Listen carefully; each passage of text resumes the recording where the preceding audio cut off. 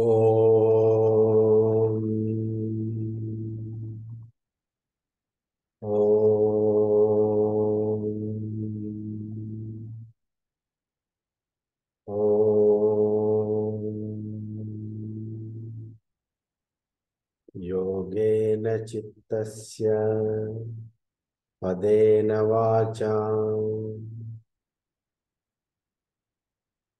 मलं शरीरस्य च वैद्यकेन योपाकरोत्तं प्रवरं मुनीनां पतञ्जलिं प्राञ्जलिम् आनतोऽस्मि नित्यम्। हरिः ओम् श्री गुरुभ्यो नमः। हरिः ओम्। My pranams to all Atma Jyotis, divine light of the self. I welcome all of you to today's session of Yoga Sutra. I am a student. I am not a Pandita. I am not a Jnani. I am not a Guru. I am studying myself. I am making some notes and I am making those notes available for you. If you find it useful, please use it. This is for my learning purpose. I am conducting these sessions for my learning purpose. If there are any mistakes in my understanding, please forgive me.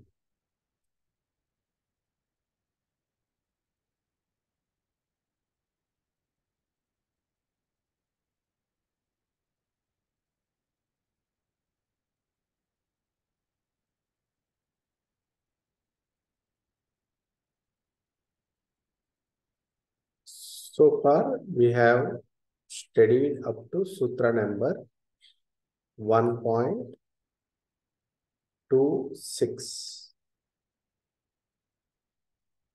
Now, today, we are going to study Sutra number 1.27, Chapter 1, Sutra 27. So, Avtaranika, Bhojavritti, Evam Prabhavam Uttva, Upasanopayogaya, Vachaka Maha. What it says is, having talked about the Prabhava of Ishvara in the previous sutras, now for the purpose of Upasana, worship or meditation or for Upasana, we are going to say the Vachaka, name or sound that represents Ishvara. This is for Upasana purpose. Sutra number 1.27. Chapter 1, Sutra number 27. Tasya Vachakaha Pranavaha. Repeat. Tasya Vachakaha Pranavaha. Again. Tasya Vachakaha Pranavaha. Again. Tasya Vachakaha Pranavaha. What is the meaning? The sound that represents or symbolizes or points to Ishvara or God is Pranava. Pranava is Omkara. So, the sacred syllable Om is Pranava that represents Ishvara.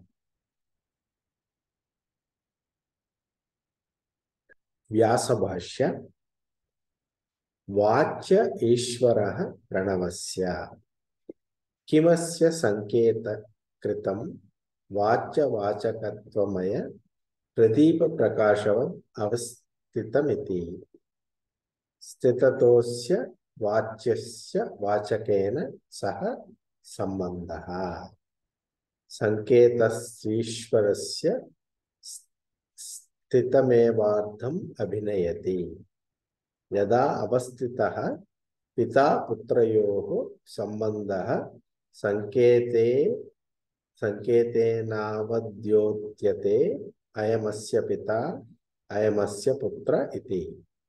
सर्गान्तरेष्यपि वाच्यवाचक शक्तयपेक्षस्तदैव संकेतः क्रियते। संप्रतिपत्ति नित्यतया नित्यः शब्दार्थ संबंध इत्यागमिनः इति जानते. This is the Vyasa Bhashya. Let us see what this is. Vyasa Bhashya. Om represents Ishvara. Om represents Ishvara. Between Om and Ishvara, there is Vachya Vachaka relationship. Is the question, you can ask a question, is the relation between the word or sound Om and Ishvara, is it symbolic or representational, temporary, artificial, or is the relation permanent or like a lamp and its luminosity? Is it like that?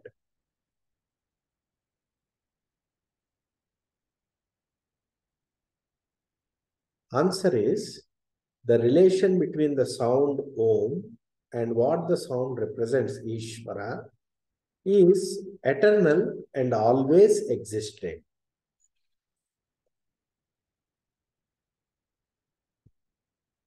Ishvara and Ishvara's representation Om are related eternally and well established, and they are only bringing into light what is already established relation, that Om represents Ishvara.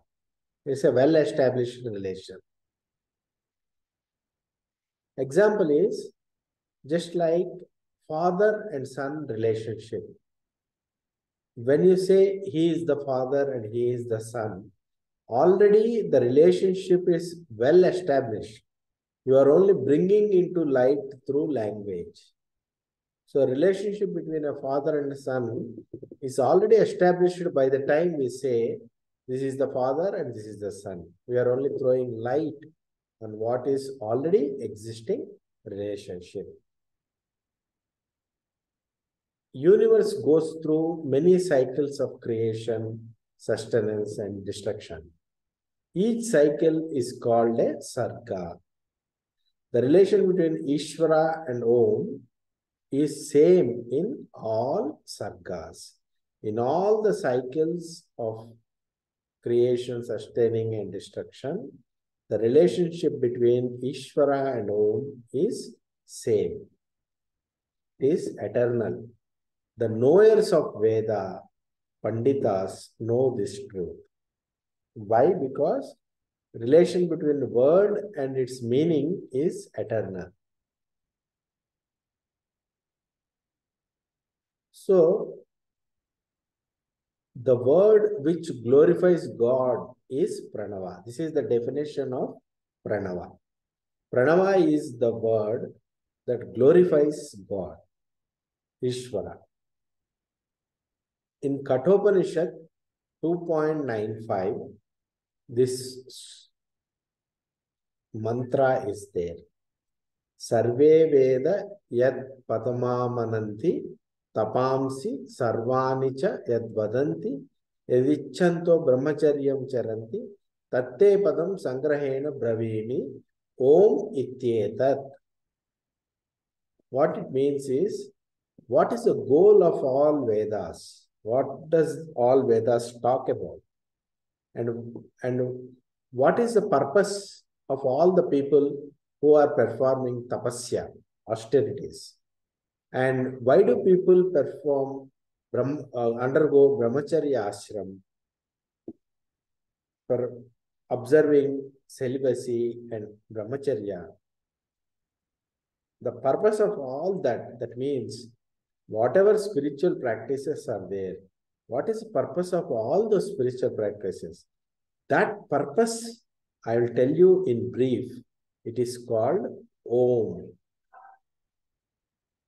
This is the mantra in Kathopanishad.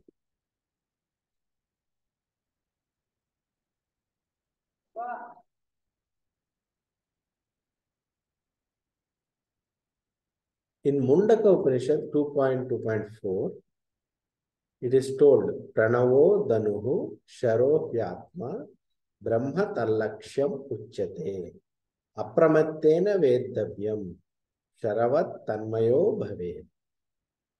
Meaning Pranava, Om. Pranava, Om is the bow. Atma is the arrow. Brahman is the aim. Brahman, Parabrahman, Supreme Being is the aim. And with concentration and focus, one should merge with the target. That means one should, through Atma Jnana and Pranava, one should merge with the target. So, even in Mundakopanishad, the importance of Pranava is told.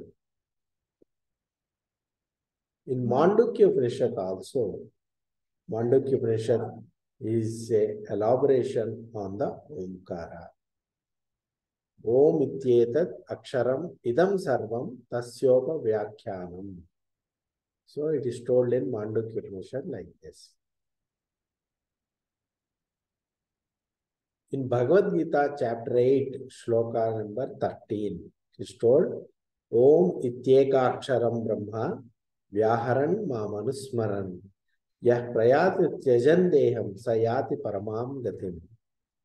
One who leaves the body at the time of death, remembering Krishna, God, Ishvara, while chanting the sacred syllable Omkara, will reach me, Krishna, God, and Ishvara. All are same. So, in Bhagavad Gita chapter 8, shloka 13, places the importance on Om. And again, in Bhagavad Gita chapter 17, shloka number 23, it is told, Om Tat Satiti Nirdesho Brahmanaha Trivida Smrtaha Brahmanastena Vedascha Yagnascha Vihita Pura. Om Tat Sat are the sacred syllables representing supreme absolute truth from the beginning of the creation. It is known from the beginning of the creation that Om Tat Sat are the sacred syllables representing supreme absolute truth. From them came the priests, scriptures, and sacrifice. Brahmana, Veda, and Yajna. In Bhagavad Gita chapter 7, shloka 8, also it is told, Pranava Sarva Vedeshu. I am the sacred syllable Om in all Vedas. So Om, the importance of Om, we cannot tell briefly. It is very, very important. Chanting Omkara, mind becomes silent. By chanting Omkara, thinking about God or making God as the focus, Ishvara as the focus, chant Omkara. It's a good meditation. So, with that, we come to end of today's session.